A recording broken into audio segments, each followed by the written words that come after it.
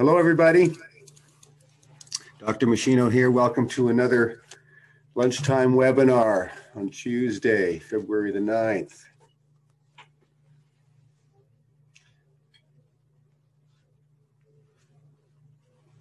Sorry, I'm missing something. Sorry about that. This. Double click. This.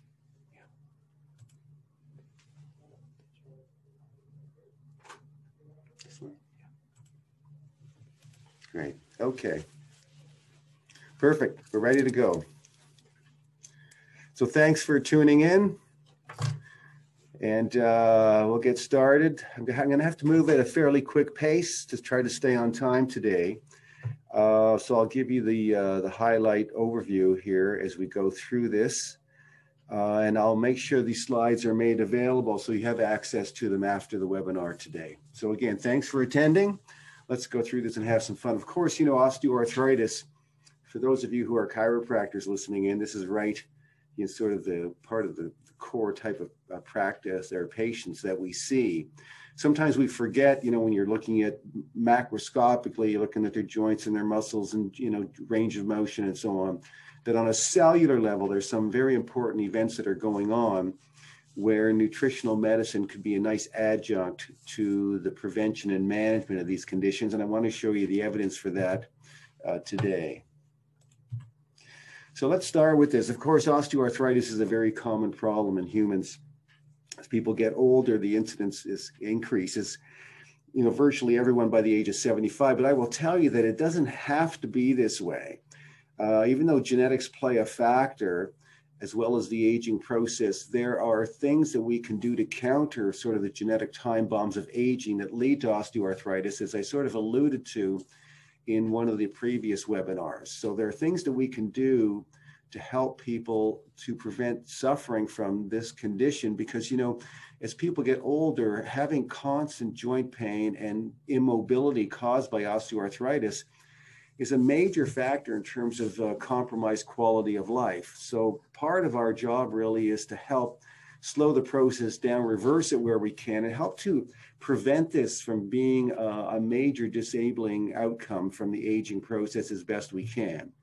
So the studies suggest that this can be done. And of course, I like to talk about the role of glucosamine, because as we get older, the body synthesizes less glucosamine, and this becomes a major factor in allowing joint cartilage erosion to occur.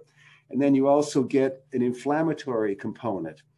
And the inflammatory component, a lot of this comes from the fact that white blood cells called monocytes actually reside on the inner lining of the synovial membrane. And as we get older, they tend to morph into macrophages and produce inflammatory prostaglandins and cytokines. And there are things that we can do to tone that down as well, as we're going to look at. But the first thing I want to just review with you again is that as we get older, after the age of 40, everyone to a greater or lesser degree decreases the ability of their chondrocytes to form important cartilaginous material. And that's because less glucosamine is then, or less glucose is converted to glucosamine by the enzyme, the fructose 6 amide transferase. So what results with that is over time, the cartilage that you have is now breaking down at a faster rate than you can synthesize it. And we start getting joint cartilage erosion, coupled with increased inflammatory prostaglandins and cytokines being secreted by the monocytes in the joint capsule, which produces inflammation and further degradation of the joint cartilage. And so you go from these healthy looking joints, and then, you know, at some point down the road, you're looking at knees that look like this, where the joint space is really compromised. And the thing is, you want to be showing your patients along the way what they can do to prevent that or slow this process down as best as possible. There are no drugs that can do it. It really comes down to nutritional medicine and exercise and the kinds of chiropractic work that you do to keep the joints aligned as best as possible and functioning normally. So when we look at chondrocytes in the joint cartilage are taking glucose out of the bloodstream, and they use it for energy and to make DNA and RNA, just like all the other cells. But then there's this hexosamine biosynthetic pathway where some of the glucose gets converted into glucosamine and then into other components here that are going to be important, sort of the mortar within the joint cartilage comes from these components. And so as we get older, after the age of 40 especially, the conversion of glucose down this pathway to glucosamine becomes compromised, because after the age of 40, to a greater or lesser degree in just about everybody, this enzyme, the fructose 6-amide transferase enzyme, it becomes much more sluggish as part of just the aging process. It's built into the body's aging clock. So now you're making less glucosamine. Now, glucosamine, once it's made in the chondrocyte, normally gets acetylated to N-acetylglucosamine, and that is N-acetylglucosamine then is required to make hyaluronic acid. A very important part of the synovial fluid is hyaluronic acid. It gives viscosity and shock absorbing properties to the synovial fluid. And then some of that N-acetylglucosamine becomes N-acetylgalactosamine, and that becomes a very important unit to make chondroitin sulfate. So chondroitin sulfate looks like this. It's that N-acetylgalactosamine attached to glucuronic acid, this disaccharide molecule.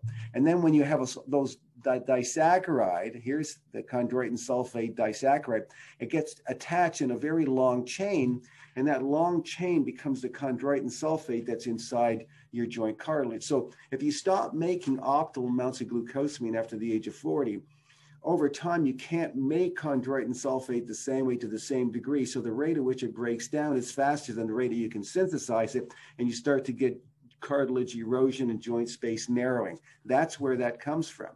So chondroitin sulfate is made from this molecule, N-acetylgalactosamine, and you need to make glucosamine first to make it. It's the mortar between the bricks, as we're going to see, and it has this sort of bottle brush appearance. So here, if we go inside the joint cartilage, we see here's the collagen fibers going across. They're like beams, and also elastin fibers would kind of look this way. They are the beams inside the joint cartilage. And then you have hyaluronic acid. Remember, you need glucosamine to make that hyaluronic acid and everything. So you have the chondroitin stem sticking to it. So here you have this chondroitin sulfate molecule. You have this stem, which is a series of amino acids, serine residues primarily. Then the chondroitin are these little it's like a bottle brush, and the bristles of the bottle brush are the chondroitin sulfate. So you see the chondroitin sulfate is sort of the mortar between the collagen fibers. It's the mortar between those beams that maintains the joint cartilage integrity and dynamics and structure. And also the chondroitin sulfate is acting to pull water into the cartilage to hydrate it, to help give it shock absorbing properties.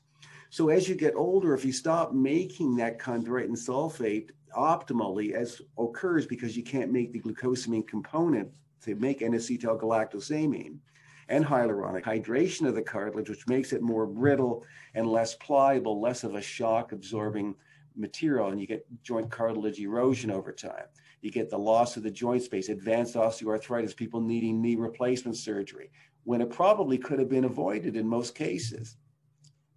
So we see that the studies with glucosamine, I'm going to show you the references here in a moment, but when you swallow, so the thinking was over the years, starting in the 1980s, if the chondrocytes can't make glucosamine optimally for themselves as they get old, as you get older, if you take glucosamine supplementation, can that then go to the chondrocyte and substitute for the glucosamine that the chondrocyte is not making for itself anymore? So you can continue to make chondroitin sulfate, so you can continue to make hyaluronic acid.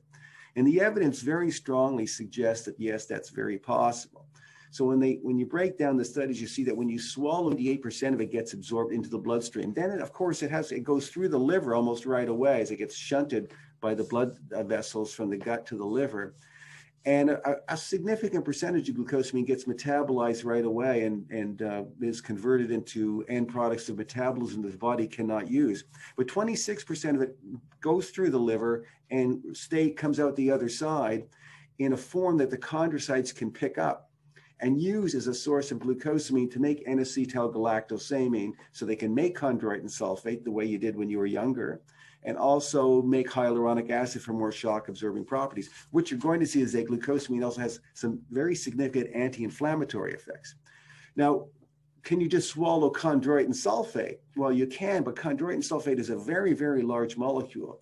Very little of it actually gets absorbed and gets into the bloodstream because it's too large.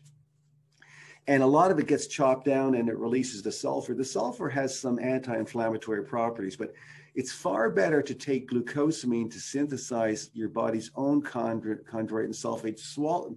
There's no evidence to show that the chondroitin sulfate you swallow becomes chondroitin sulfate in your joints. But there have been many studies showing that glucosamine is a very viable product to help the body make its own chondroitin sulfate. Over 20 or 25 years of experience, 70 countries doing studies on this. It's been shown to, not in every case, because it doesn't work for every single person, but it works in a high percentage of cases, especially if you have sort of mild to moderate osteoarthritic changes. It's going to be helpful. Once it becomes really advanced, you know, to some degree, it's too late. So you have to sort of nip this in the bud and use it even as a preventative strategy. What you want to do, because the studies show you can slow and halt cartilage erosion, which is critically important. And because glucosamine has anti-inflammatory properties, it also decreases pain, swelling, and stiffness. I'll show you the research on that and how it does that.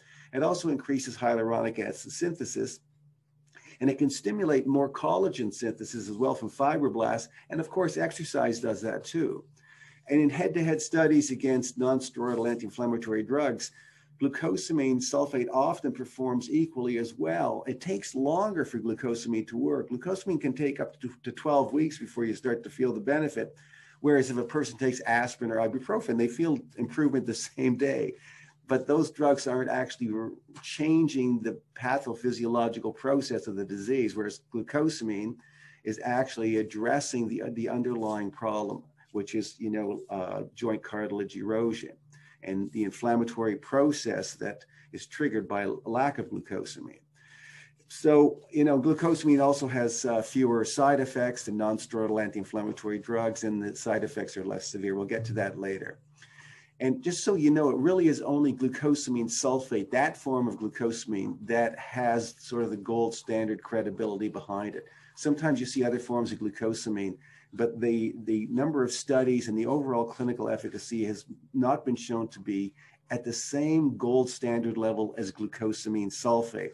And because glucosamine sulfate contains sulfur, the sulfur has also anti-inflammatory effects itself and supports connective tissue. So you're getting the secondary benefit when you have glucosamine sulfate, because that implies that there's sulfur molecules.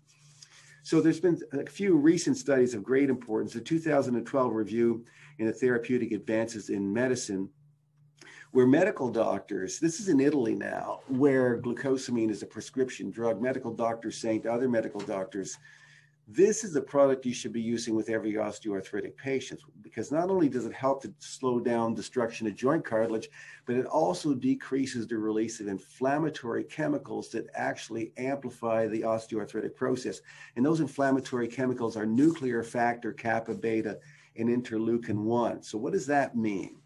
It means this, that inside all the cells of your body, but right now let's go into the monocytes. Let's say this is a monocyte, that this large cell that's sort of residing on the inner membrane of your synovial joints. Here's nuclear factor kappa beta. It's a peptide that normally is just sitting there dormant because it's sequestered by this, what's called the inhibitor of nuclear factor kappa beta. It's in the cytoplasm and it just stays there. But upon activation by a stimulation, nuclear factor kappa beta then translocates to the nucleus, and it stimulates genes that produce a lot of inflammatory cytokines. So here's what it looks like.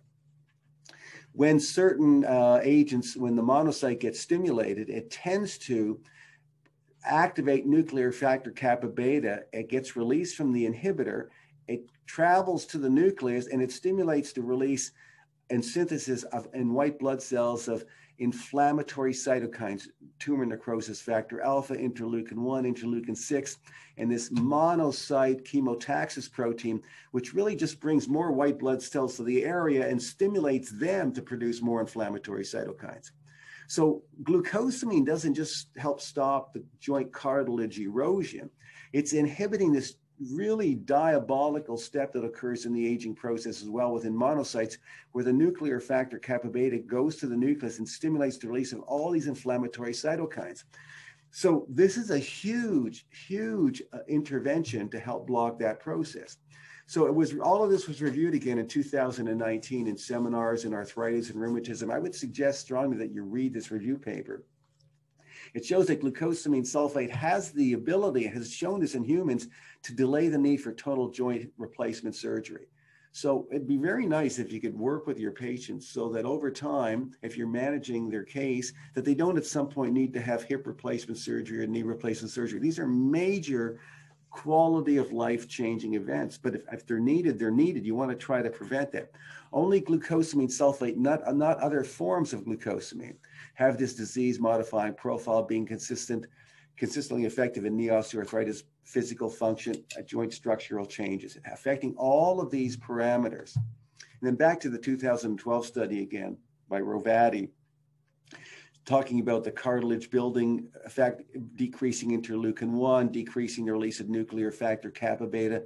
And it's only the stabilized form of glucosamine sulfate that actually has these effects. The other types of glucosamine have not shown the gold standard evidence that you see with glucosamine sulfate.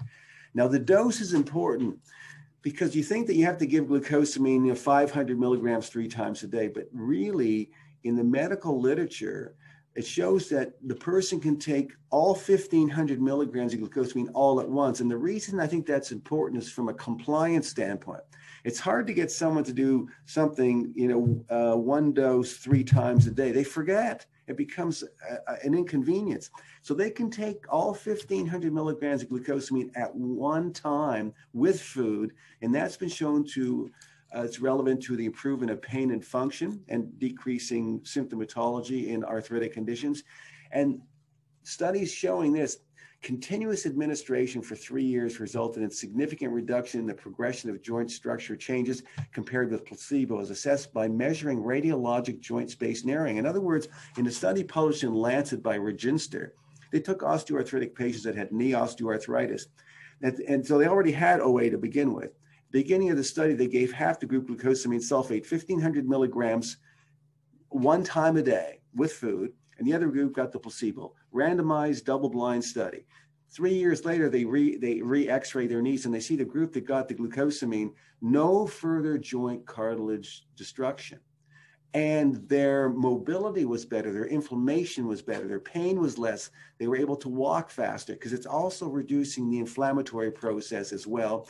And as you can see, that these effects by decreasing inflammation, stabilizing joint cartilage, leads to a decreased requirement for these individuals having to undergo joint replacement surgery compared to the group that's getting the placebo.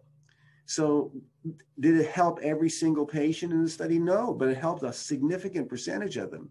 And there are no drugs that can do this. There are no drugs that can do this. Has a very good safety profile. Again, it's 1,500 milligrams once a day.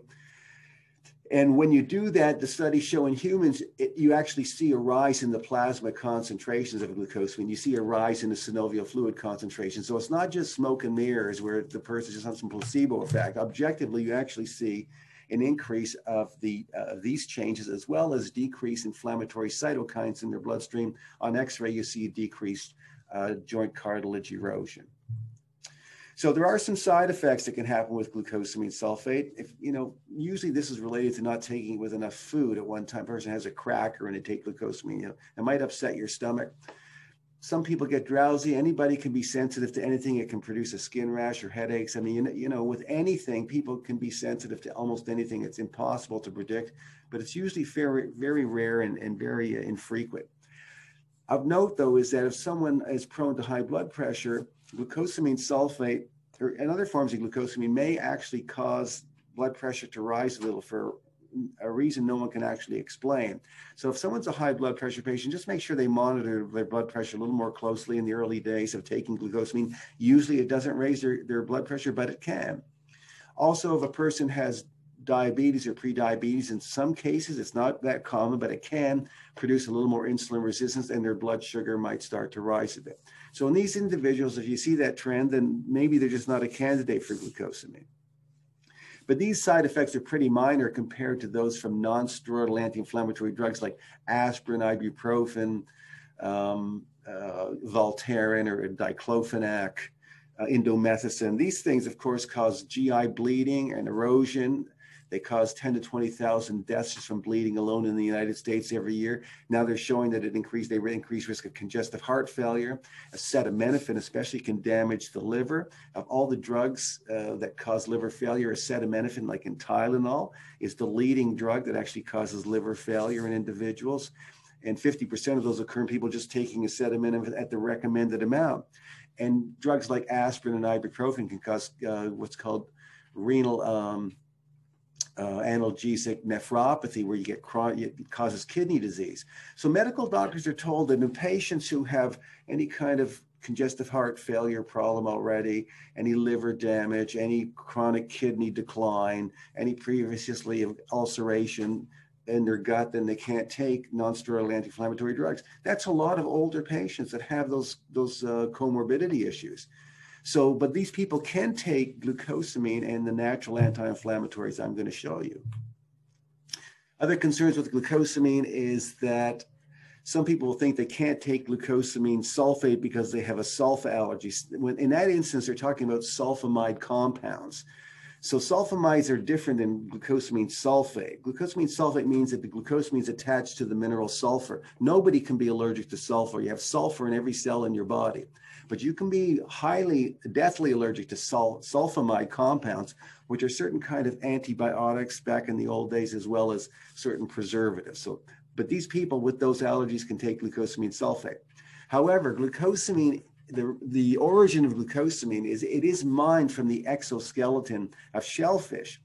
And the glucosamine sulfate that we have that's available in this part of the world is a sort of a pure grade pharmaceutical type grade of glucosamine, where it doesn't have any antigens from the shellfish. But I have heard of reports of people who have a shellfish allergy that's very severe actually reacting to glucosamine, where they break out in a rash or they start to wheeze a little bit. No one has had an anaphylactic shock, but to me that's something that's of great concern. So I would say someone who has a severe shellfish allergy or seafood allergy, you might want to be cautious in your recommendations around glucosamine with these individuals. Of course, if they're a diabetic or pre-diabetic, just have them monitor their blood sugar a little more closely in the first few weeks. The same is true for people that have high blood pressure. They're being treated for high blood pressure. So to really manage osteoarthritis from a nutritional medicine standpoint, you also want to try to encourage them to be on an anti-inflammatory diet. This is very hard to do. It means giving up all high-fat meat products, high-fat dairy products, having more fish, fruit, vegetables, legumes, because this will help to down-regulate the signals to the monocytes so they don't secrete as many inflammatory cytokines and prostaglandins. We'll get into that in a moment. But I really like combining glucosamine sulfate with other natural anti-inflammatories like MSM and quercetin and bromelain. You'll see some of the evidence here in 2018 in the Journals of Orthopedic Surgery Research. And remember that chondroitin sulfate supplements, like a lot of companies, combine glucosamine with chondroitin. And the evidence shows, if you want to read this research paper, that chondroitin really might just be a waste of money because very little of it is getting absorbed. Most of it is being chopped into pieces by the digestive enzymes. Some sulfur gets released because it's chondroitin sulfate, and that might have an anti-inflammatory effect. But I really think you're better off to combine glucosamine with MSM and quercetin and bromelain, and I will show you why. So let's start with MSM. There was originally just experimental evidence on MSM. There are now, human clinical studies that have been done. But in the beginning, we saw that anecdotally, MSM was helping people with sort of joint cartilage and osteoarthritic complaints. In 2009, they started doing these more experimental investigations, showing that it can decrease the synthesis of inflammatory prostaglandins, and like glucosamine, decrease interleukins and also nuclear factor kappa beta. And it can sort of block the trigger on the monocyte surface, which is tumor necrosis factor alpha, that actually triggers nuclear factor kappa beta to go to the nucleus. So it's inhibiting all of these really key switches inside the monocyte. So MSM is a very sulfur-rich compound, and that's what I like about it, is because sulfur has these great anti-inflammatory effects, including decreasing synthesis of prostaglandins that produce inflammation, like these enzymes cyclooxygenase. So we have this animal evidence to show that it's working on an experimental level, decreasing inflammatory interleukins, toning down nuclear factor kappa beta, and tumor necrosis factor alpha. All these things are critically important to decreasing the inflammatory process from the monocytes within the joint synovial capsule. Even topically, when it was applied, it could help to decrease edema in animal studies. So collectively, they're saying, there's evidence to support the anecdotal studies or the anecdotal reports they had, saying MSM has these anti-inflammatory influences on these sort of monocytes or macrophages that are part of the joint synovial lining. And the sulfur has anti-inflammatory effects, and we've seen a lot of reports that it seems to be helpful, especially in combined with glucosamine. But then in 2017, we started to see greater evidence for this. So you see, it's been investigated in animal studies as well as in human clinical trials and experiments, which I will show you. A variety of health-specific outcome measures improved MSM supplementation, including reducing inflammation and improving joint and muscle pain. Also has antioxidant properties, which are nice. In vitro studies indicate that MSM inhibits, nuclear factor kappa beta, which we've talked about. And here are the human studies. Dr. Stanley Jacob references 11 case studies of patients suffering from osteoarthritis who experienced improved symptoms following supplementation with MSM. Clinical trials suggest that MSM is effective in reducing pain, as indicated by the visual analog pain score, the WOMAC pain subscale, and as well as other indices.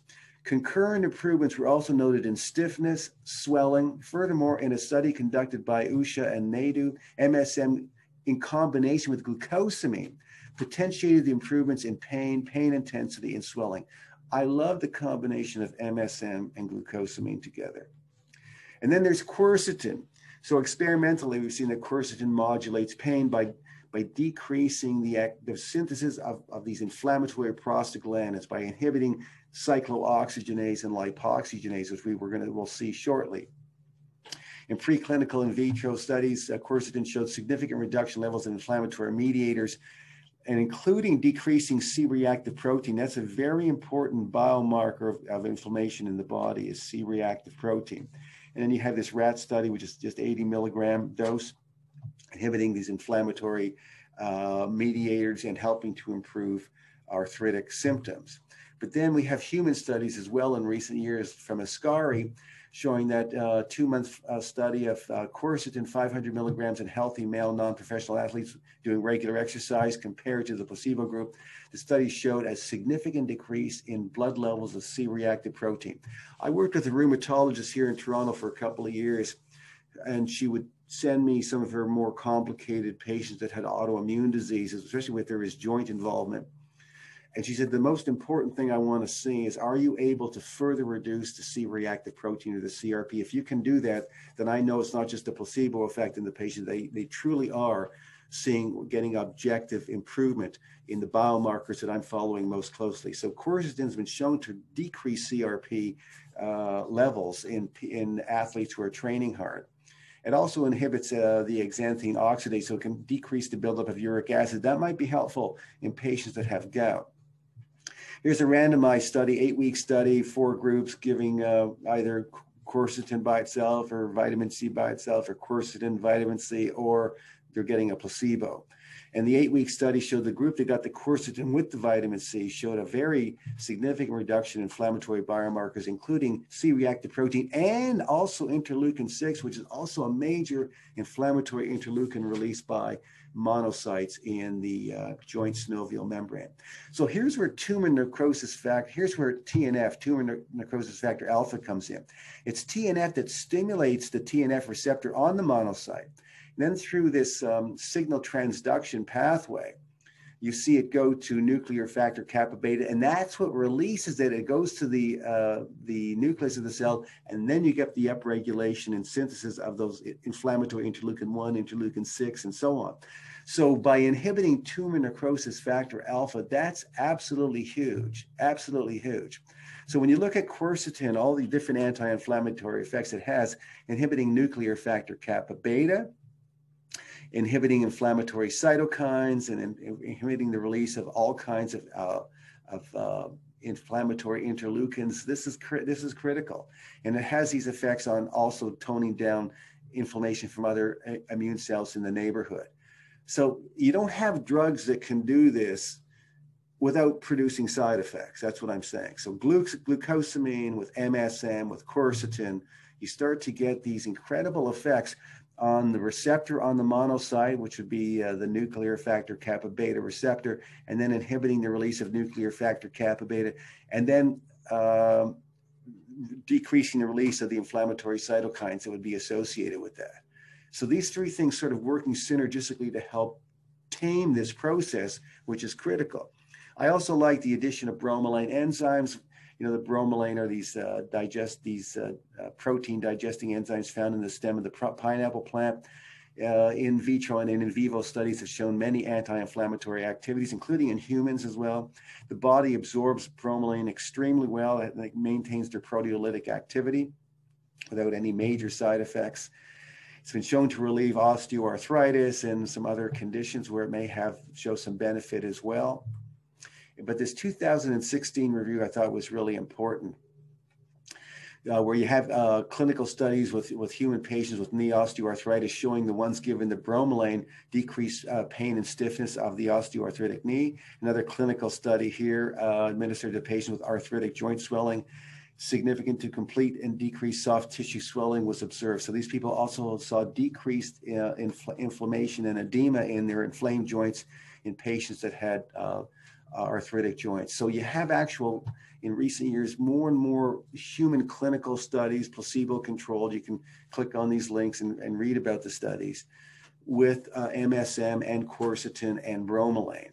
So, you know, this sort of justifies the Adëeva glucosamine joint formula that I produced over the years. I've changed ingredients in it over the years as the research moved around. I changed some of the anti-inflammatory components.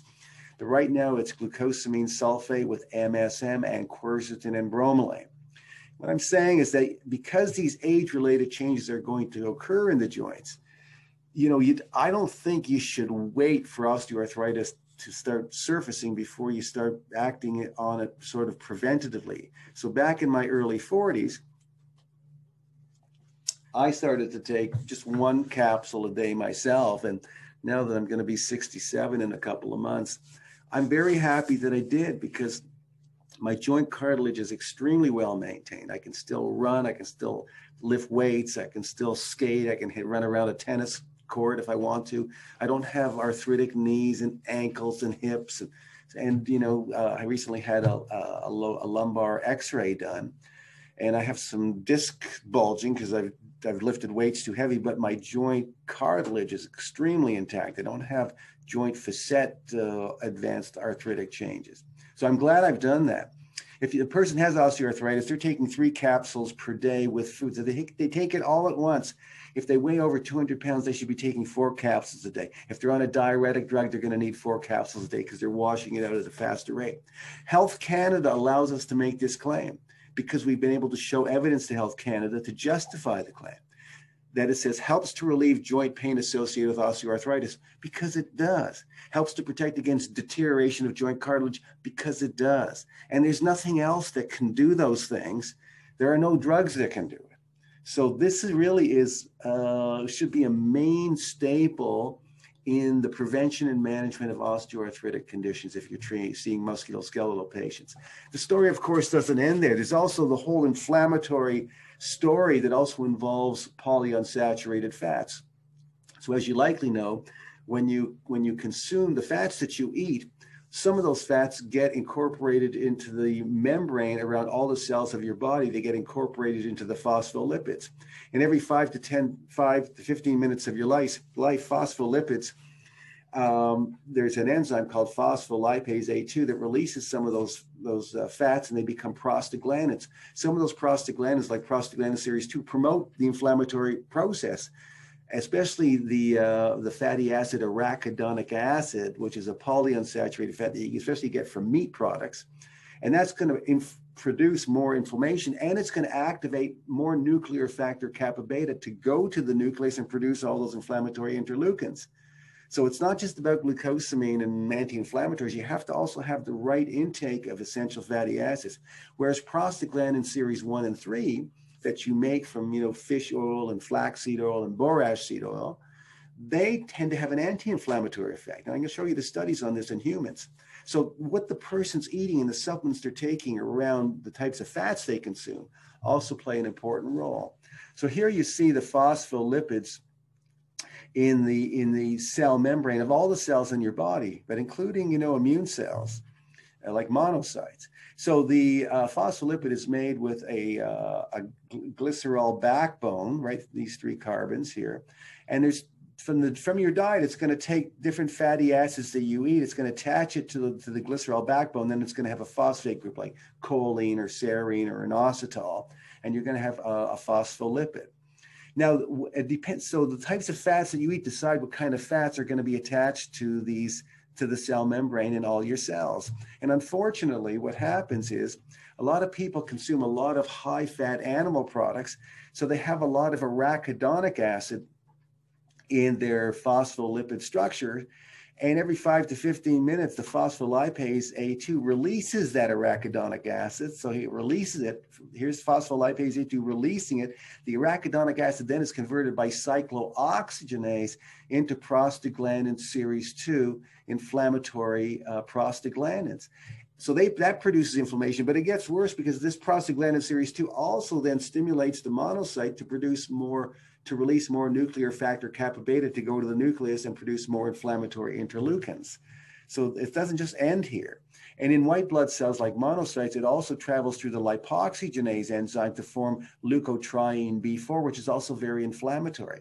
In patients that have autoimmune diseases, this pathway along the lipoxygenase pathway is tremendously upregulated. That's why there's even more inflammation in people that have sort of rheumatoid arthritis and ankylosing spondylitis and those types of things. So remember that the monocytes differentiate into osteoclasts and the microglia in the brain, Kupffer cells in the liver, the Langerhans cells in the skin, and you have alveolar macrophages, right? But some of these also go and are aligned, they're part of the lining of your synovial joints as well. These monocytes go everywhere, and then they morph into macrophages that produce a lot of inflammation, especially as you get older. So there's once that macrophage is activated, it's producing all kinds of inflammatory molecules. Even the aging process is just part of the age-related activation to produce it. So you want to try to tame that macrophage as best you can.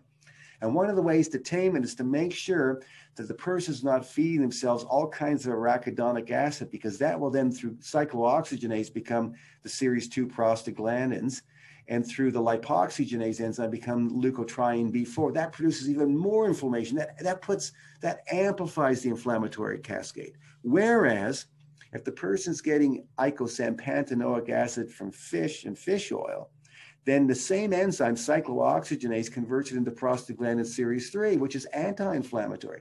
The same enzyme converts it via lipoxygenase into series 5, which is also anti-inflammatory. So this becomes sort of this balancing act inside your body. If I have more of those omega-3 fats to tone down inflammation, I get an anti-inflammatory effect. If I'm consuming more of the arachidonic acid foods, I'm going to outweigh that and produce a greater inflammatory effect. So on a large scale, it looks like this. Here's the arachidonic acid producing prostaglandin series 2 and leukotriene B4 over here. Now let's back up a little bit. If you overconsume certain vegetable oils like corn oil, sunflower seed oil, safflower seed oil, that linoleic acid, when you consume more of it, and most people consume more of that type of linoleic acid than the body needs, it'll convert it into arachidonic acid. So you end up with even more arachidonic acid. That's why it's better to have olive oil and even canola oil and flaxseed oil, of course, so that you don't have too much linoleic acid to become arachidonic acid. So at the same time as this is happening, this is alpha-linolenic acid from flaxseed oil. And notice it can be elongated to EPA, the fish oil, icosapentaenoic acid, even into DHA, right? Docosahexaenoic acid. And while it's doing that, it's stealing the enzymes that would normally build up it's stealing those enzymes away so that you decrease the amount of arachidonic acid you build up. So as much as I think people should have a fish oil supplement and eat fish a couple of times a week to get EPA and DHA, having flaxseed oil as well helps the body make more EPA and slow down the process to arachidonic acid. Now, at this particular step, dihomogamma-linolenic acid, a detour can occur where you form prostaglandin series 1, which is also very anti-inflammatory. To make that pathway work, you need vitamin C and vitamin E and B vitamins and magnesium and zinc. So a high potency, if you take the right essential fatty acids, flaxseed oil with fish oil with borage seed oil to make this conversion work. Borage seed oil is very high in GLA, gamma-linolenic acid. From there, you're just one step away from making this prostaglandin series 1. But you also need a high potency multivitamin to create the oxidative stress that would move this to form more prostaglandin series 1. So looking at it in a different way now, here's the flaxseed oil, alpha-linolenic acid, coming down to EPA, which is the fish oil, becoming prostaglandin series 3. And DHA can also backtrack, but DHA also has its own effects on the brain and on the eye, on the retina. That's very critical for memory and brain development and brain preservation, preventing Alzheimer's disease. So both EPA and DHA are important for their own purposes. And here you have arachidonic acid becoming prostaglandin series 2, and the linoleic acid, corn oil, sunflower seed oil also do. Here's the dihomogamma-linolenic acid becoming prostaglandin series 1. So this is very well established. Once again, you would like to get your dihomogamma-linolenic acid, rather than forming arachidonic acid, going this route to form prostaglandin series 1. And in order to do that, you need to have the right environment. You need antioxidants and B6 and zinc and magnesium. And that's why using the Adëeva high potency multivitamin with the essential fatty acids is going to give you the best possible outcome in terms of prostaglandin synthesis. Just to remind you what some of these structures look like, here's alpha-linolenic acid from flaxseed oil. The methyl end is also called the omega end. So if I count 3 carbons from the omega end, 1, 2, 3, that's where I see the first double bond. That's how something becomes an omega-3 fat. It's where does the first double bond occur? Of course, the other end is the carboxylic end. Now, if I elongate that, right, to 20, from 18 carbons to 20 carbons, I now have EPA icosapentaenoic acid found in fish oil. So it's just, and I have enzymes that can do that, and I can also ingest fish or fish oil, and I will also get this beautiful omega-3 fat that is the immediate precursor to make prostaglandin series 3. I can be further elongated to docosahexaenoic acid, right, DHA, which is just a little bit longer. It's 22 carbons long, but again, the first double bond occurs at the 3rd and 4th carbon. That's why it's an omega-3 fat. Whereas linoleic acid, notice it's 1, 2, 3, 4, 5. It's a omega-6, right? 6. The 6th carbon from the methyl end or the omega end is where I get the first double bond. That's how it's named. So linoleic acid can be elongated to arachidonic acid, also an omega-6 fat, and arachidonic acid is the precursor to the inflammatory prostaglandins. And then you see, I thought I'd show you some of those saturated fats, because some of these saturated fats like myristic acid and palmitic acid, lauric acid, they actually will produce inflammation by stimulating on macrophages a receptor called the toll-like receptor 4. And when it's stimulated by these saturated fats, you also increase the inflammatory interleukins being released by monocytes. So it's not just the polyunsaturated fats that play a role. We'll see this later on in the presentation. So just to recap for you, the polyunsaturated fat, there are polyunsaturated fats in the diet that the body can put into the cell membrane, and from there, those fats become prostaglandins, either prostaglandin 1, 2, or 3. Unfortunately, arachidonic acid from high-fat meat products produces prostaglandin series 2, promoting inflammation and other problems. It also makes your platelets sticky, increasing risk of heart disease. So you see a lot of arachidonic acid in red meat and pork, but if you overconsume these vegetable oils, you're going to end up with too much linoleic acid. The body will slowly convert some of that also into arachidonic acid. You're much better to use olive oil, canola oil. If you're going to stir fry, maybe peanut oil. And here's some evidence for that. In contrast to prostaglandin series 1 or to prostaglandin series 2, which is bad, you want to make prostaglandin series 1 and 3 because they have anti-inflammatory effects. They'll also make your skin nice and smooth and soft if you're interested in that. And they have other anti-heart disease effects and anti-cancer effects. So I formulated this for Adëeva. It's Adëeva and Nature's Essential Oils. If you haven't seen it, it's a high yield fish oil. 50% of the oil is EPA and DHA. Flaxseed oil, 57% alpha linolenic acid, and borage seed is 22% gamma linolenic acid. These three things working together to optimize the types of anti-inflammatory prostaglandins that you want to be using. Is there any evidence to support that this actually occurs in humans? There's lots of it. And most of the studies have been done to people that have rheumatoid arthritis, by the way, because that's a more severe form of arthritis. So here's a review of 10 randomized control studies involving 183 rheumatoid arthritic patients. 187 were placebo and 187 placebo treated.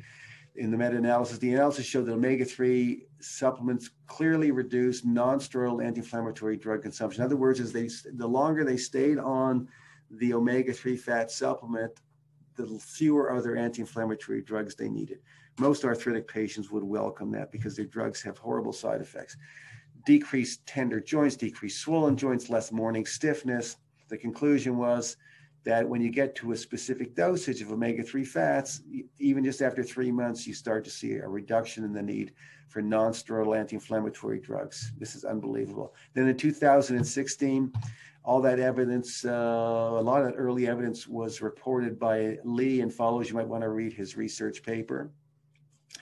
And shows, of course, that omega-3 fat intake leads to reduced arachidonic acid in the cell membrane. Isn't that amazing? Everything you think it's going to do is exactly what happens. And it decreases inflammatory markers like tumor necrosis factor alpha. It's exactly what you want it to do. Moreover, the diet's omega-3 fats leads to reduced production of pro-inflammatory cytokines. There they are.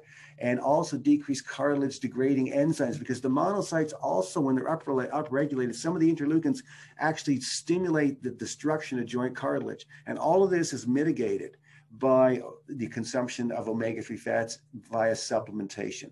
So this 12-week study now that they're referring to of 49 newly diagnosed rheumatoid arthritic patients, they were also on their standard medications, but the group that got the EPA, that should say EPA, not EFA, eicosapentaenoic acid and DHA.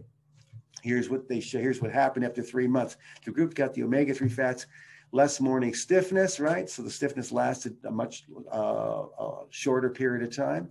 The average number of swollen joints from 21 down to 5. Number of swollen joints dropped from 10 to 3. These were tender joints. These were swollen joints. The ESR, the erythrocyte sedimentation rate, another key marker for inflammation, goes from 39 down to 16, right? The drugs alone couldn't do that. The doctors assessing the patient said there's notable change in the pain and function. It didn't have any effect on making them lose weight or become anorexic or, have any kind of adverse effect. And their use of analgesics decreased tremendously. So a lot of these people were able to go off all of their analgesic medication after just 3 months. I mean, this is incredible. These are rheumatoid arthritic patients. This isn't just your garden variety, I've got some osteoarthritic changes. Then in 2020, we did a great report sort of reviewing that omega-3 fats also increase the synthesis in the body of what are called resolvins. So this is might be a new term for you, but there are these class D resolvins that are products of DHA, and the class E resolvins are products of EPA. They have major inflammatory effects on the body. So here's how it works. The EPA, the eicosapentaenoic acid from fish and fish oil, not only increases the production of an anti-inflammatory prostaglandins, it also increases the synthesis of what are called E resolvins, which have major anti-inflammatory effects. And DHA, which doesn't produce prostaglandins itself, does produce D resolvins, which also have anti-inflammatory effects. So the omega-3 fats have this incredible ability to modulate the inflammatory process, including in immune cells to a significant degree. So this just goes on talking about the role of fish oil in rheumatoid arthritic patients decreasing interleukin-1. In a clinical study in healthy volunteers, fish oil supplementation reduced tumor necrosis factor alpha. That's the receptor right on the monocyte. When it gets stimulated, that's when you get the inflammatory cascade. It reduced interleukin-1, it decreased interleukin-6. and it decreased what's called endotoxin-stimulated monocytes. So in other words, saturated fats stimulate this endotoxin type of effect on monocytes, and they produce more inflammation. Omega-3 fats tone it down. So you see all these great effects on toning down major inflammatory features in rheumatoid arthritis, including toning down nuclear factor, nuclear tumor necrosis factor alpha, interleukin-1 and interleukin-6. This is huge. They try to make drugs that can do this without side effects. The conclusion was in 2020 in the journal Rheumatology. It's not in some prevention magazine. This is in the journal Rheumatology for rheumatologists to read. Omega-3 fatty acids are polyunsaturated fats which have an impact in health and disease. They act as precursors to lipid mediators of inflammation, and they may attenuate and modulate the autoimmune inflammatory response. They've been shown to ameliorate or prevent experimental arthritis and may decrease disease activity in rheumatoid arthritic patients. That's a huge statement to be putting into a rheumatology journal. Then with gamma-linolenic acid from borage seed oil, 2001 study showed that it decreased tumor necrosis factor alpha in rheumatoid arthritic patients. And it also decreased the conversion of arachidonic acid into prostaglandin series. That's exactly what you wanted to do. You wanted you want to move that dihomogamma-linolenic acid over to prostaglandin series 1 and decrease the buildup of prostaglandin series 2. And then the first early studies were really amazing on borage seed oil, showing all of its clinical benefits in groups that had rheumatoid arthritis, where they had a lot of, synovitis with a lot of very inflamed joints.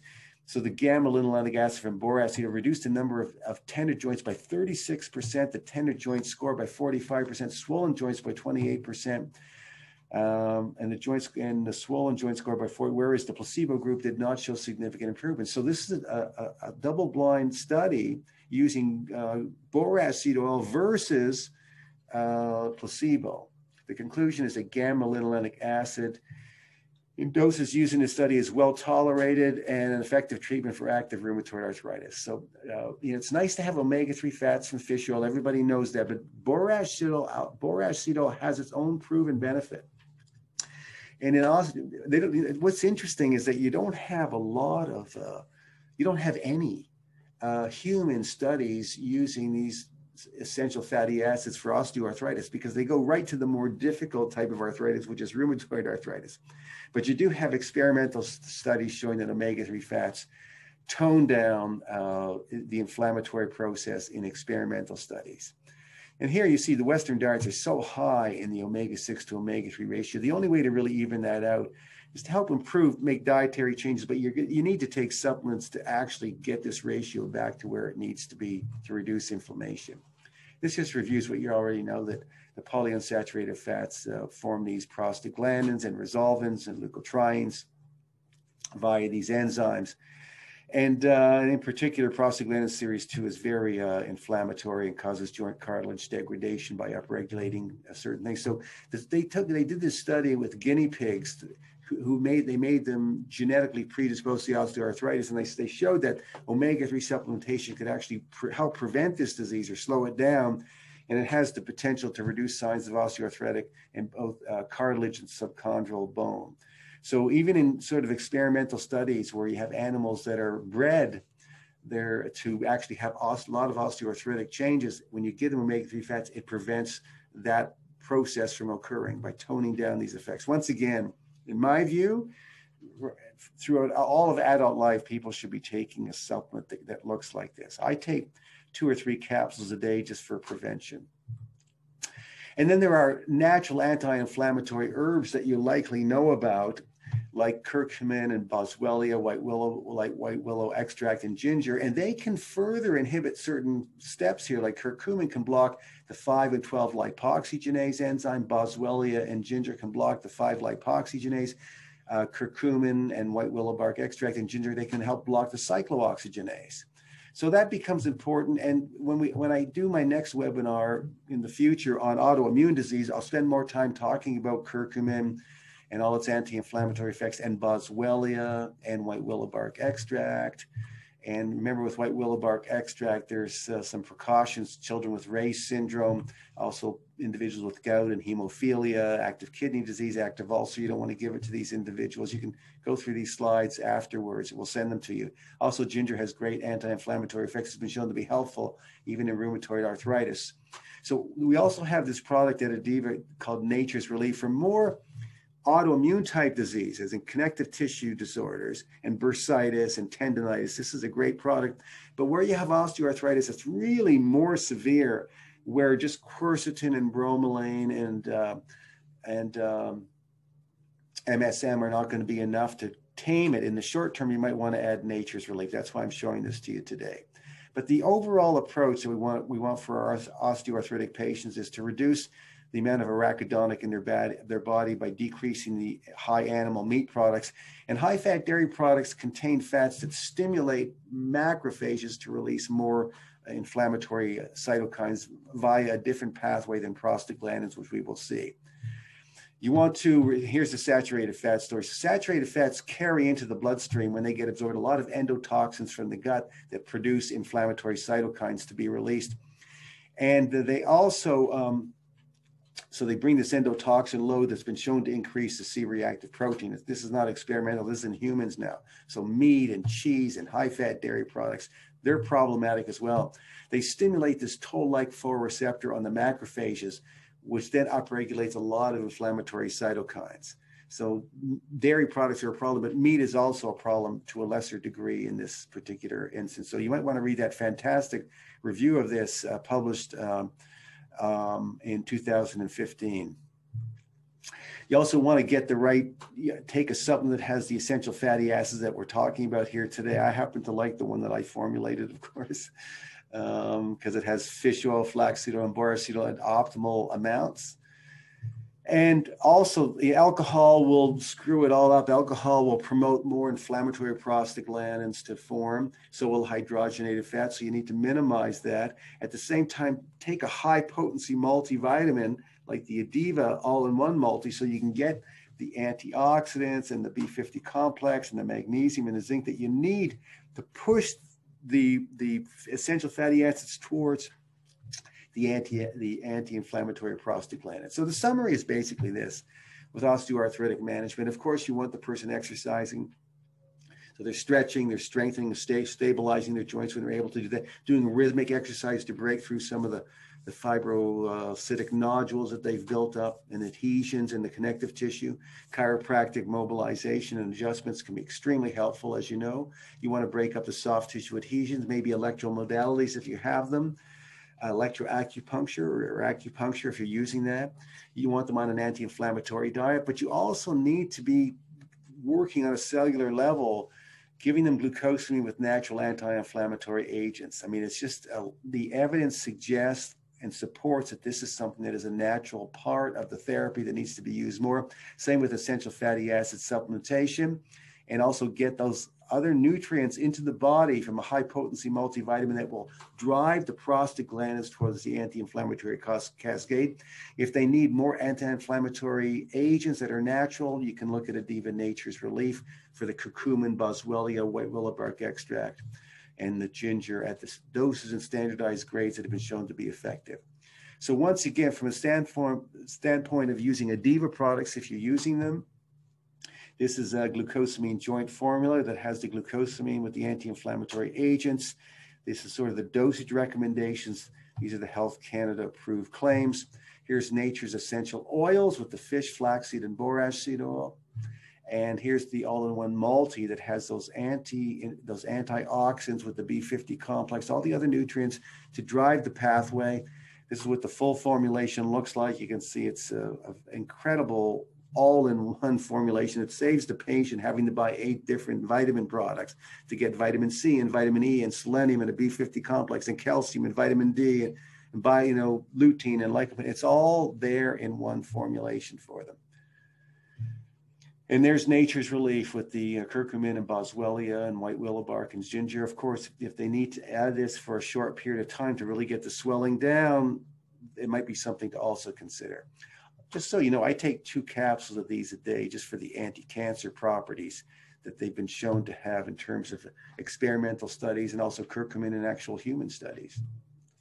So I hope that was helpful for you. This is, I really appreciate you attending today. I hope it was meaningful and gave you a little more clinical gems and makes you feel more confident with the science behind some of the biochemistry related to nutritional medicine as it affects osteoarthritis. So I really appreciate you coming and attending today, and I hope to see you again next time.